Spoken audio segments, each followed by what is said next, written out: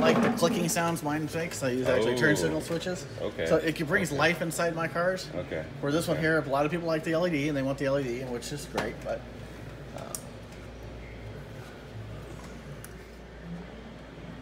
That actually is pretty bright. It's pretty bright in here. Outside it is not as bright. You know, right, you get, right. You get it in the light. Mm-hmm. But I mean, I like the patterns it does. Yeah, and it's not too bad. Not too bad at all. Yeah, you're right. During the day outside, it's kind of it's probably dim because of the the LEDs just aren't strong enough. But I saw the one you did for Ernie, and that looked pretty cool too. Yeah.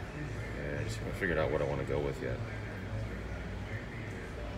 So the only bad part about the one I do for clicking noise. Whoops, sorry. Is when I'm shooting things for Hollywood and stuff like that, some sound guys really don't like it. Yeah. They say, "Oh no, can you turn that off?" I can turn off the whole thing. Cool. All right. It's just. Okay. He's got a nice board. I mean, it does a beautiful job on his stuff. Yeah, it's a lot of work if he's doing these LEDs individually by hand and stuff. You know what I mean? He's got to have this by a machine. A machine doing it. Yeah, he's got to. I mean, it's honestly all too perfect. Yeah, for sure.